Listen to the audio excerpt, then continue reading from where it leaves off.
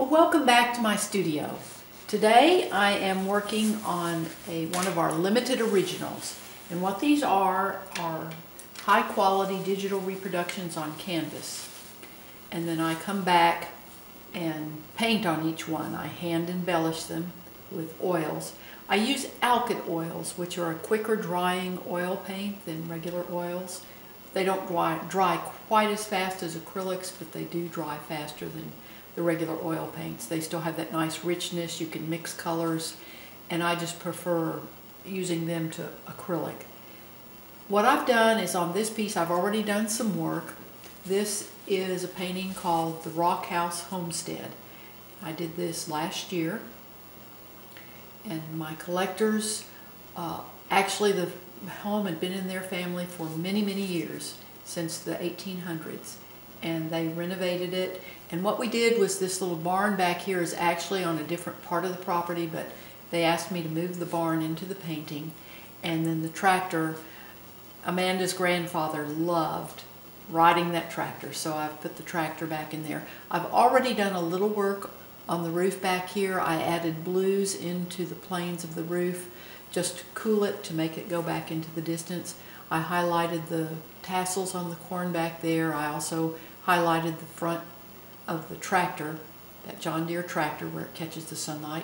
And then I've gone back in and worked a little bit on these wildflowers, and also highlighted then the tassels on the corn here. Now I'm going to work on the actual building itself.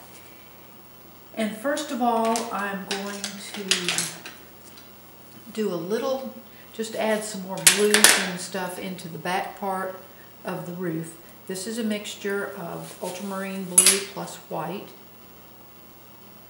And this is a metal roof, and I just want to cool this back portion just a little bit so that that part goes back. I'll make the front part warmer. But this is just to enhance what is there. We call them limited originals. Jack, that's a term Jack came up with. And what it is it is part of an edition. And then I come back in and hand embellish them, so the end pieces are different from each other. No two of them are exactly alike, therefore each one is an original within that edition. And that's how Jack came up with that term, limited original. Now this is a mixture of mud, which is alizarin crimson, plus ultramarine blue, plus a little bit of orange, plus a little bit of more ultramarine blue, plus white. And this gives me a little warmer gray. And that just helps to make the front part of the building come forward. I'm going to add some more blues in here. Kind of intermingle these colors in the center part of the building. We want that roof here in the front to really come forward. I'm going to give this painting a little more depth. And this will be a little lighter here. I'm going to do the same thing on this. Now, this plane of the roof, this plane here, will be lighter because it's flatter. This plane of the roof is more upright, so it doesn't catch as much sun. This plane catches more light from the sky. Even though they're on the shadow side of the house, that still holds true. So I'm going to make this a little bit lighter than that other part. And also back here, this is adding some blues into that. But again, that part is a little bit lighter than the plane of that roof. This is a little bright right there. Now the sun does catch this part of the roof. I'm making that lighter. Kind of peeks over the top of that, the ridge of the roof. And that portion of the roof is lighter. So we're going to highlight that. And that's just, again, that same color that I mixed for the roof with white added into it. Now on the very front edge of that, I come back, I use my maul stick. My maul stick hooks over the top of the canvas, or top of the easel, excuse me. And then I can just brace my wrist on it and pull these lines. And now this is pure white.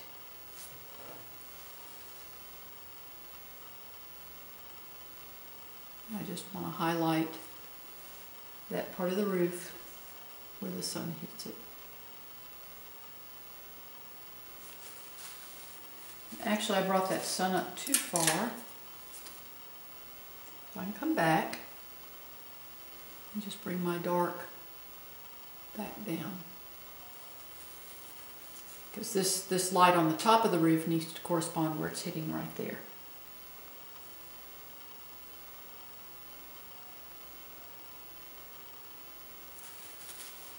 Okay, we've done that. Now on this front edge of the top roof, I'm going to highlight this because the light's hitting that edge too.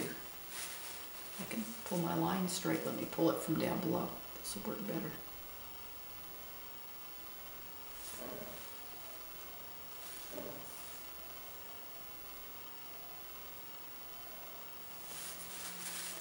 Okay, this is pure white.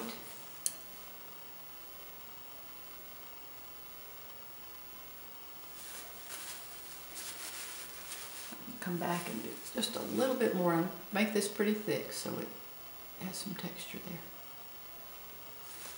Okay, we got that one. Now I'm going to work on this side of the house. These are mixes of my mud plus a little bit of cadmium yellow medium plus white. That's a little bit dark. This old field, these old stones, old limestone. You see this everywhere in Texas, and Texans just love these buildings, these old stone buildings. And they last for a long time. Goodness gracious. As you drive around the hill country, you just see these old places, and the ones that have been restored are just gorgeous. And it's so wonderful that people are restoring them, because you just hate to see these bits of history disappear. It would be so cool, really cool, if these buildings could talk. Can you imagine the stories they'd tell? But I'm highlighting again the front edge, the edge closest to us, I'm making warmer. And then the back part, as the building goes away from us, I'm making cooler with more blue in my mixes.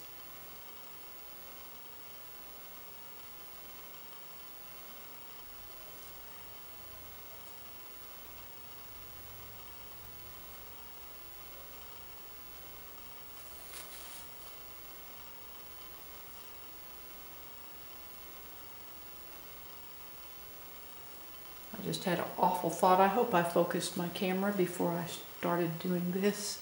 I'm going to refocus it just to make certain that I'm focused. Sometimes I just get so excited about getting to painting that I totally forget to do my videographer work. I'm not a real camera person, so I forget those things. Bear with me if it wasn't in focus. It should be now. Now I come back and add some highlights on the top edge of some of those stones. Not every one. I don't want it to just be totally cookie cutter outlined, but some of those stones just catch the light. Again, this is giving the impression of stones. I don't want each and every one outlined. This isn't meant to be photorealistic. Now, Jack would just absolutely make this building look like a photograph. He could paint, oh my, there's no way I could paint like he could. But we each had our distinct style, and when he taught me to paint, he said, Mickey, I don't want to put my hand on your paintbrush. I want you to have your own style, your own voice. He said, I'll teach you the basics and the principles of painting, but it's up to you to develop your style that you really like. And it's funny, as a medical illustrator was my training, and many people say, oh, well, your paintings must be super, super detailed then. And it's almost like when I started painting, the detail went out the window. I think I had so many years putting all that detail into medical drawings that when I got to painting, I wanted the biggest brush I could use, and didn't pay attention to the little itty bitty minute details. I really liked painting impressionistically. So we're giving this building a little more dimension, just coming back in, adding some nice variations. And you can see why none of these are exactly the same within the edition. And that's where that term comes from, limited originals. Add a little more blue into my shadow back here for that eve. And then I'll come back here and add some blues into this back part of the porch, the wall back here.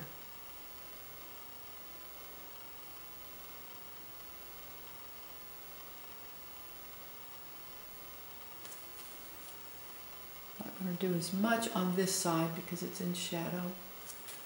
I want to get my bigger brush out.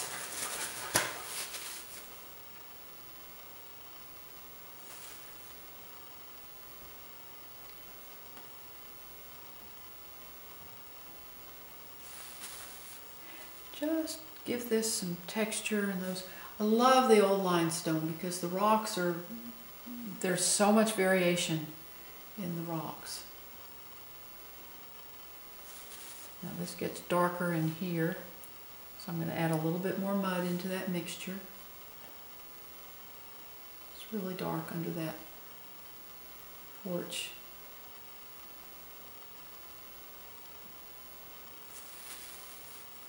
Okay, I'm going to add some blues back underneath here too.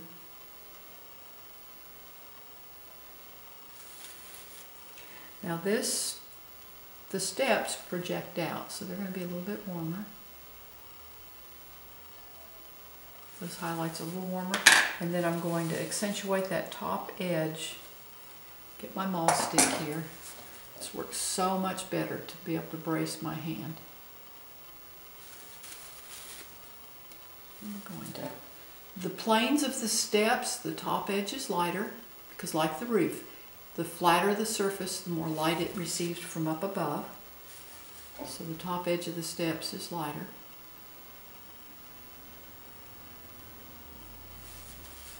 And this step is catching a little bit of sunlight, so I'm going to use a little white. Just accentuate that one, and so is that one. That light comes around the corner. So the old homestead is embellished, the rock work and all. I'll come back and do some work on the railings. But I thank you for following along today and for watching my YouTube video.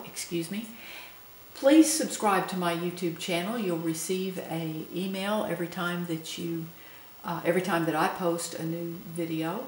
Also, visit my blog. I show the complete step-by-step process of this piece as well as others I do. The blog address is on the final frame of my video as well as in the description below. You have a wonderful, wonderful day. Please feel free to ask questions, and happy painting!